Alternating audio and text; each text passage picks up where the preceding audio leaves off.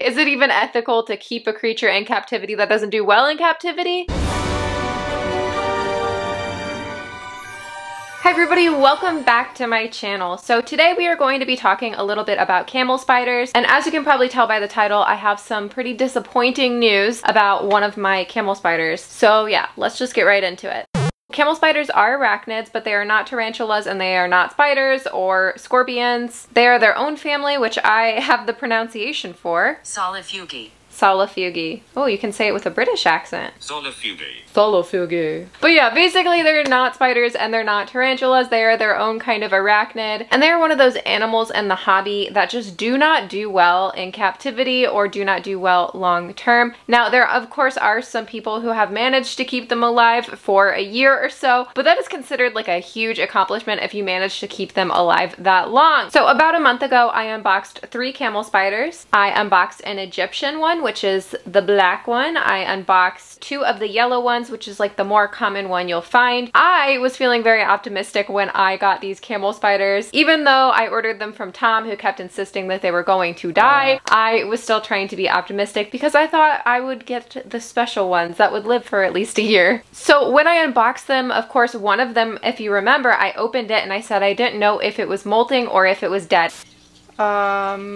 This thing looks weird. Is it dead or is it molting? I don't know. So I'm just gonna take a picture and send it to Tom and ask him what's happening here. And I get asked this a lot, whatever happened to it? But it was deceased upon arrival, at no fault to Tom. They just are very fragile, which is why he told me he sent me 2 of that one. He sent me a large one and a small one, the large one being deceased upon arrival, probably because it was older and more fragile. But I wasn't sure if it was alive or dead when I got it because they also exhibit some very weird molting behaviors. And there is a little bit of a rumor going around that a lot of the people who think their camel spiders are dead will throw them away when actually they are molting. This is like a really weird behavior that they will exhibit when they're in pre-molt, which Tom managed to catch on camera, and he actually had one of his camel spiders molt. So yeah, they look really weird and their legs look very similar to the one that arrived deceased, and that's why I gave it a little bit of time just to make sure that it was not molting. But yeah, just a little 1-month update. The yellow camel spider, the small one, is still alive and well. Even though it's very angry to be alive, it is still alive. And I thought we could go ahead and feed it and stuff. So Sunny is right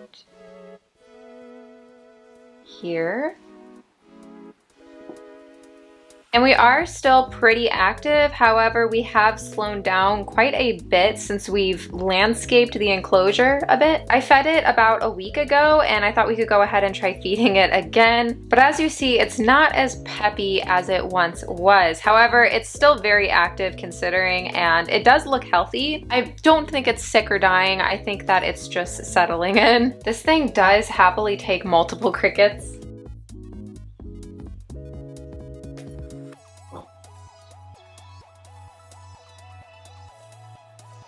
Oh, you don't want it? Normally it's pretty brutal about eating, so...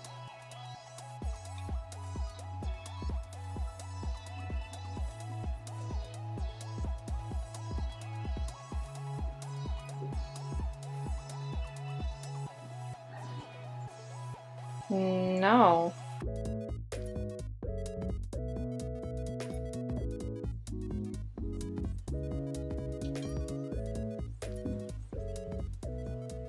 Okay, so it looks like we will not be eating. I don't like that. That's not a good sign because it's never refused food and now it is. So let's hope that this is just like some random like event where it's just refusing food this one time. It did have a pretty big meal about a week ago. I'm not really sure how often they should be eating. Honestly, I hear so many different conflicting information that I'm not 100% sure how often they should be eating, but I have been trying to feed them more often than a tarantula, more closer to like a true spider, because I feel like they're so active that they need to be eating more often. And now that I have moved its hide, it is now bolting all over like crazy.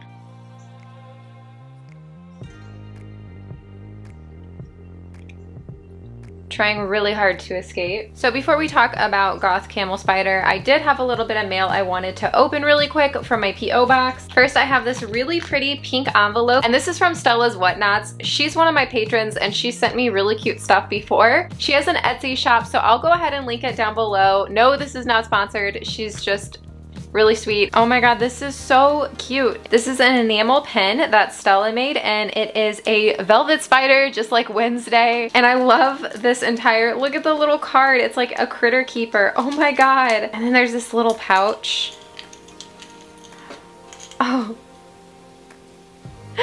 Look at this. It's some sort of brachypelma, probably a Mexican red knee. And then it has a little hook right here in the shape of a heart. Stella, you literally make the cutest stuff. Thank you. You do not have to keep sending me this, but I am obsessed. It is adorable. Thank you so much. All right, and I got one more little piece of mail. Let's see. Oh, I know what these are. So a lot of you guys have probably heard about Cobweb Castle. These are some stickers that he sent me. So I guess I should probably talk a little bit about Cobweb Castle because I haven't really talked about it, but I was contacted a while ago by somebody by the name of Elliot who has a fascination with the southern house spider. I'll insert the name here. Very common spider here in the United States and the South, and they're gorgeous. So I've never actually owned one and I am out of range, but Elliot sent me his Cobweb Castle and he also sent me the Kukliana with it.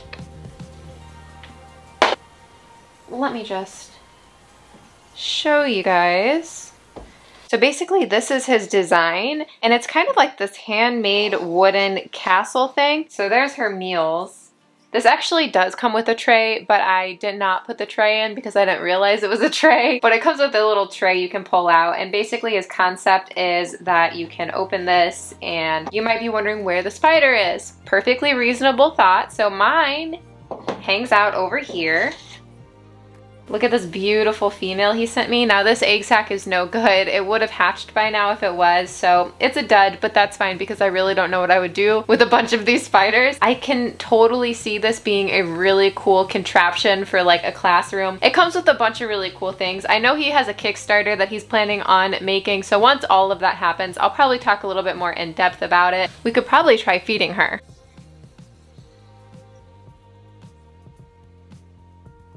Wonder if she'll notice that.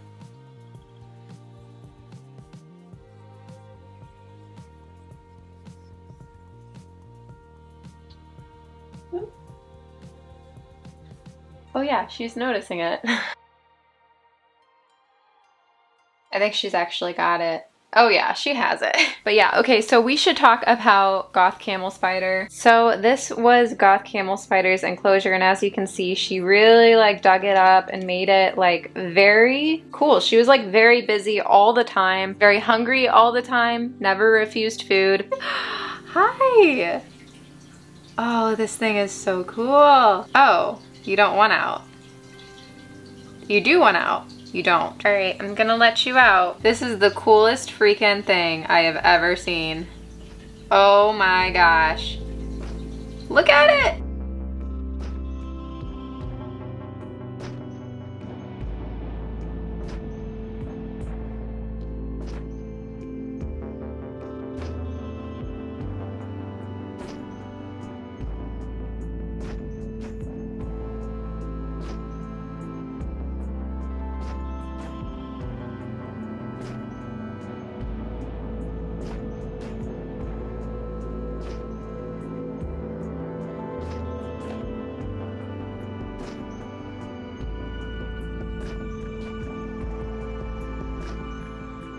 There was no slow decline for her. She just died. So here she is, and I did preserve her in just alcohol.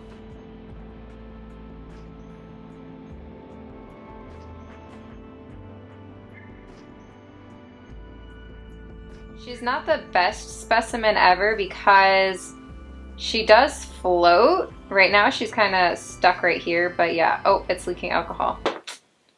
Gross.